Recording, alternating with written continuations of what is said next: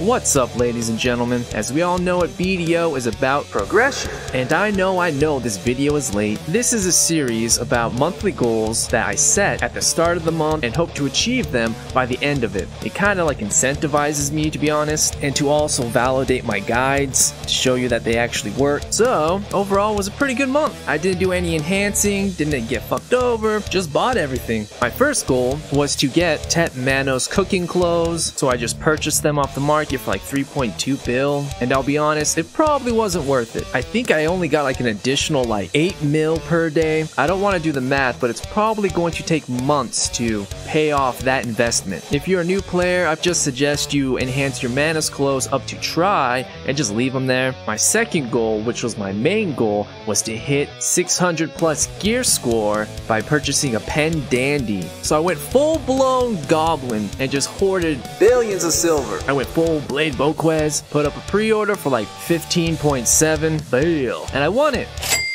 Bro, weren't you like a Sork, man? I just want to say, I found Sork to be extremely boring. Like 90% of the time, you're just spamming iframes. So PSA, if you don't want to just spam one fucking skill, don't go Sork. Because I learned the hard way and lost probably like 800 mil to market taxes. Well, back to my mistake. So I hit Guru 2 Gathering and Guru 31 Cooking. I mean, free mastery is just like free real estate, so.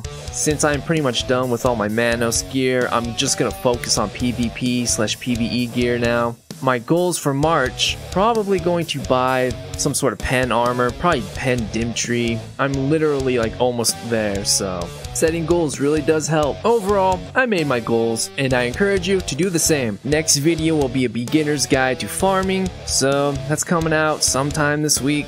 Peace!